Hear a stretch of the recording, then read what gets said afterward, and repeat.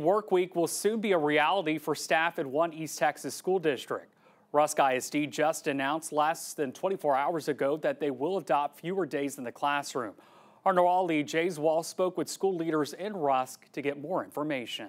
With the current teacher shortage going on, Rusk ISD Superintendent Gray Burton tells me by implementing the 4-day school week, they hope to attract and keep teachers within the school district. Burton says they want to give teachers a better work-life balance and more time to prep for their classes. He also mentioned that there will be resources available for students who have parents who work on Fridays and can't stay home. For those students, the district will provide transportation and meals for the weekend. We realized going into this, there are parents that work and don't have arrangements, and we don't want, to put an extra burden on them, but it's going to be more of a resource time for them to come in, maybe to expound on some of the things that we're talking about in class. But he says they plan on working with community partners to get people from different programs, like student teachers and future educators from universities to help on those days.